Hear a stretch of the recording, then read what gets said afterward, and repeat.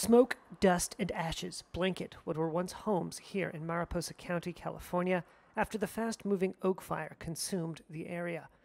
The oak fire exploded after it began on Friday, overwhelming the initial deployment of firefighters as extremely hot and dry weather fueled its galloping pace through dry forest and underbrush.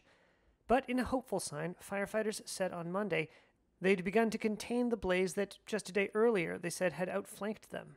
Rick Carhart is a spokesperson for CAL FIRE. We had a really good day today. We got a lot of work done.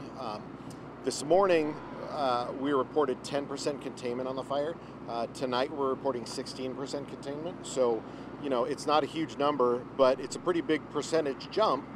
If you look at it that way, we're making some really good progress on this fire. Some of that success may be luck.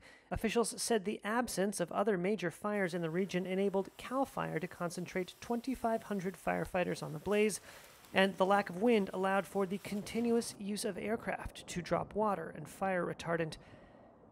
Another bit of good news, the northward direction of the fire meant it was no longer pushing in the direction of Yosemite National Park, some 10 miles away. At this point, the fire does not appear to be an imminent threat to Yosemite.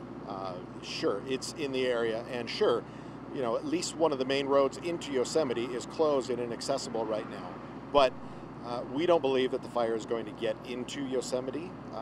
We believe we're going to be able to keep it out of there, and we don't think the conditions are such that that's going to be something that's going to come to fruition in the future. We think that we're going to be able to get control of this and stop it well short of getting to that area.